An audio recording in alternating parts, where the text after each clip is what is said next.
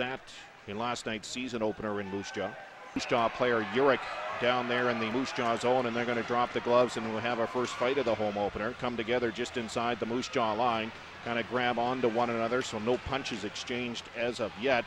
Uhrich gets that right hand loose, throws a couple of punches, hit Gabrielle once, knocked his helmet off. Gabrielle trying to keep that right hand back, maybe load up one big punch, swung it, and looked like he got Uhrich the second time around, missed him on the first chance, ready to start back up ice. A late